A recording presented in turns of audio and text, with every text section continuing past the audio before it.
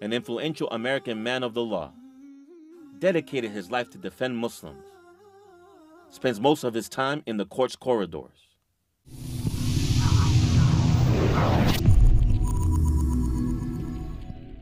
أن تخرج من ضيق الظلماء إلى النور، أن تولد ثانية والماضي مغفور،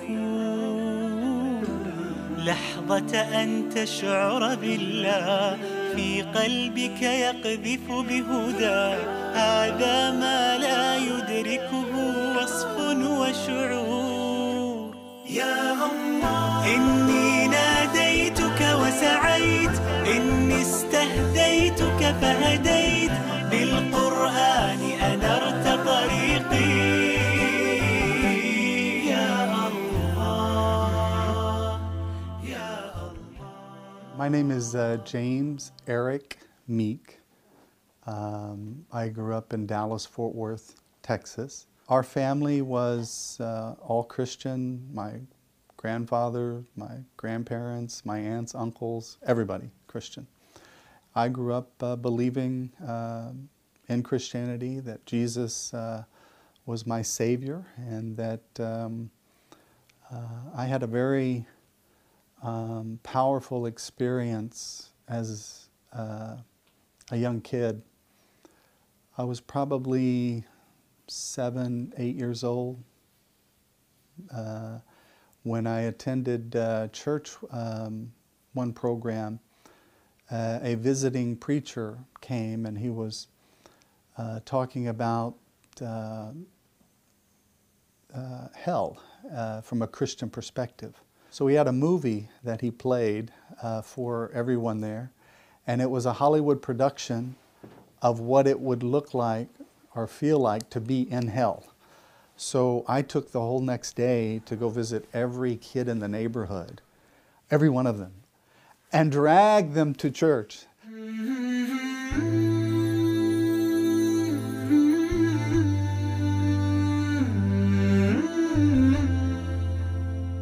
When I went to college and I had all the freedom in the world, I had money, nobody watching me, I thought that I would do anything that I wanted to do, and I did.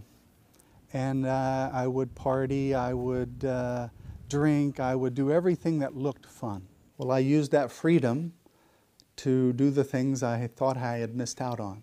I even lived with a drug dealer for a short period of time, right? So he would have marijuana or party drugs and at will. We became friends. في هذه الفترة شيخ، فترة الجامعة، فترة الحرية، التخلص من قيود العائلة اللي كثير من الشباب يتمناها في هذه الفترة، هل كنت تشعر بالسعادة؟ I became so disappointed that everything that looked fun really wasn't. I had an epiphany or a calling that I'm not enjoying this. I thought I would, it sounds fun, but inside it was empty. And I was miserable. Over the period of the summer, I really became very serious that I know better. I felt better. I went back to church. I started reading the Bible. For my entertainment or for my satisfaction, I would drag all of my friends into a religious conversation. And one of the people that I meet my senior year, who we become friends, well, this person was a man named Hamid Eid. شيخ وأنت صغير كنت داعية وتدعو الصغار إلى الكنيسة. كبرت شوي، أصبحت في الشباب. أريد أن أعرف في هذه الفترة ماذا كنت تعرف عن الإسلام في شبابك؟ Subhanallah. After growing up, I never heard anything about Islam until I got to college, and then we started hearing the words during the Iran hostage crisis or something going on overseas. Made no sense until I met Hamid Eid, and he told me what he believed. What's a Muslim? What's Islam? Is it a cult? Is it just a few people? Is it 10, 20? How many of you are there? So no idea about Islam and Muslims until I met Hamid Eid. The biggest influence that Hamid had on me was the first thing was his manners. He wasn't a practicing Muslim as far as the prayers and the fasting. That wasn't something that he was fulfilling.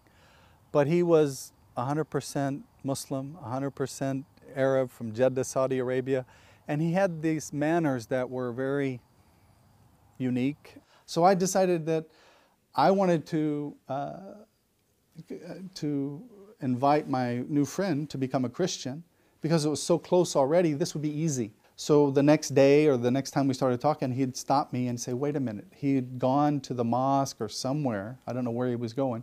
So he started bringing me all this comparative religious dialogue that had taken place. And a lot of the material started coming from ئەهتديت. When I started to study the history of the Bible so I could convince others that it was true, who may be skeptical, that was the first time I was introduced to the actual history of the Bible. دراستك لتاريخ الأناجيل هزت إيمانك بالمسيحية. ما هو الشيء الذي لم تجد له إجابة؟ For me, I never questioned the authority until I wanted to prove to others. And as soon as I learned the authority of the Bible, it was not compelling. It was not persuasive. I turned my frustration towards my friend.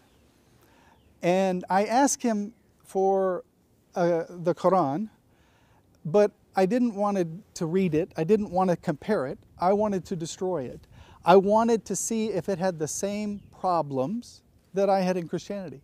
I was convinced that the authenticity of the Quran was different than the authenticity of the Bible. It didn't make one word in the Quran true, but it was authentic. It is what Muhammad said, peace be upon him. The Bible, I did not have that assurance. إني ناديتك وسعيت إني استهديتك فهديت بالقرآن أنرت طريقي يا الله. Then on this comparative religious dialogue I'm having with my Muslim friend, who's the easiest to convert to a Christian, I'm being introduced to things I never thought of. Never even crossed my mind. Muhammad in the Bible. Never heard Muhammad's name mentioned in my life about anything, good or bad. I couldn't find any verses where Jesus said, hey, I'm God, you better worship me. So then I started to question. And in the long run, I decided that I was the confused Muslim and he was not the confused Christian, and that Islam was everything I wanted Christianity to be. من خلال رحلتك في البحث عن الإسلام، ما هي الآية التي كشفت لك الحقيقة وعرفتك على الله عز وجل؟ قل هو الله هو أحد الله الصمد لم يلد ولم يولد ولم يكن له كفوا أحد. I know that in the Quran Allah says, glory be to Allah, to have a son, He only commands a thing, He says to it be, and it is. But قل هو الله أحد الله الصمد لم يلد ولم يولد ولم يكن له كفوا أحد. That is the most powerful verse you could share with a Christian. One of the verses of the Quran, or chapters of the Quran, the elephant or al-fil, it's easy to almost give up. But when I hear the surah of the elephant, al-fil, and you understand the message that it delivers, that this powerful man with a powerful army of elephants was marching on the city of Mecca to destroy the Kaaba. There was nothing the people at the Kaaba could do to stop the elephants. And when I reflect on just that one ayah, or one surah, it reminds me that it's not me that's going to make that difference, that everything is in the hands of Allah. All the outcome is in the hands of Allah. That I can take the stress of outcome away. ما شاء الله شيخ خليل، لما استقر الإيمان في قلبك ماذا فعلت؟ Alhamdulillah. When I felt the taste, the sweetness of Islam, there's a feeling of calm, of peace, of assurance, of confidence, all mixed, that I'm home. And the feeling you have is, alhamdulillah, I have it. Alhamdulillah, I don't want to lose it. I chose Islam, and I actually went to the mosque and by myself, and there was nobody there. It was between prayer times. So it was a small mosque. I got there, the door was locked. I sat down on the sidewalk, right on the curb, right there in front of the door. And it didn't feel like very long, so it might have been 10, 15 minutes max. Somebody drove into the parking lot. They parked their car, got out, had keys, was walking up to me, said, "Can I help you?" I said, "Yeah, I want to be a Muslim. What do I have to do?" So he's like, "Okay, come in." So he invites me in. Ashhadu an la ilaha illallah. Ashhadu anna Muhammadan abduhu wa rasuluh. As soon as I took my shahada, everybody got excited. They started to, hug me and congratulate me, and they were more excited than I was. And what I was feeling was something had disappeared. A wall or a barrier that I had not noticed in my entire life between me and every other person on earth. That when I became Muslim, that wall vanished. It was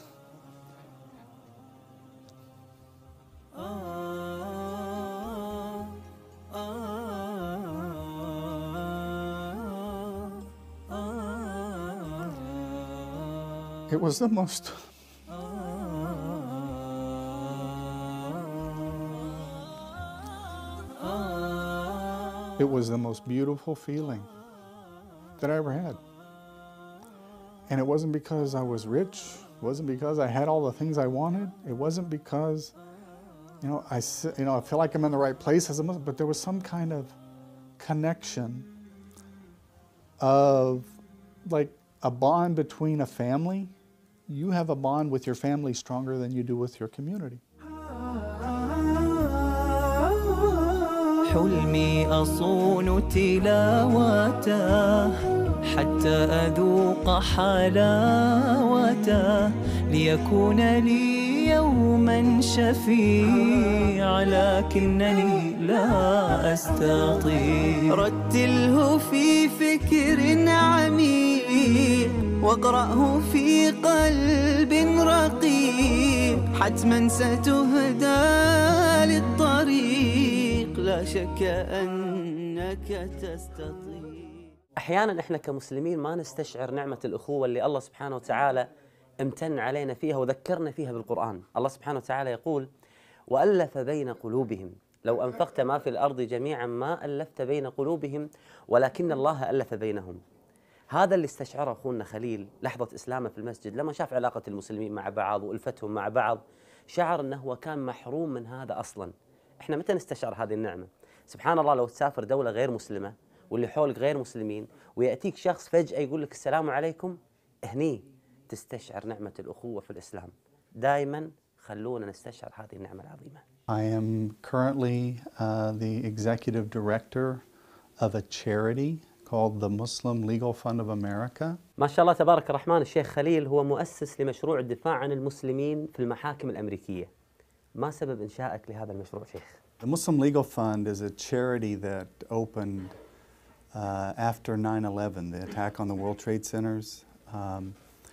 There was a lot of fear, a lot of anger, a lot of anxiety, and a lot of ignorance about Islam and Muslims in America after 9/11. So the Muslim Legal Fund is a charity that was founded to collect money from Muslims all over the United States.